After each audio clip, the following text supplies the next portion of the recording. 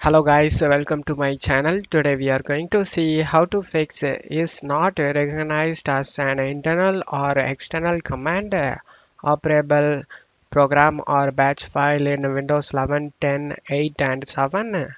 Let's fix it guys. You just need to open up a file explorer. Go to this PC, local disk C, Windows folder, search for system32 folder, double click on it. Now you just need to copy this file path. Just right click on it and copy it. After copying it, just close it up here. Go to search menu and type advanced system settings. Select view advanced system settings. Click on open it. Under here you can able to see the environment variables. Click on it. Under system variables, click on new.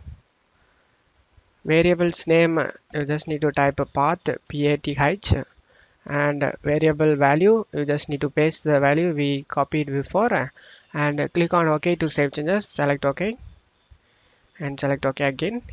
Now you can check if the problem solved or not. I hope this solution fixed your problem guys. If the video helped you, don't forget to leave a like guys. You can also subscribe me and support me guys. Thank you.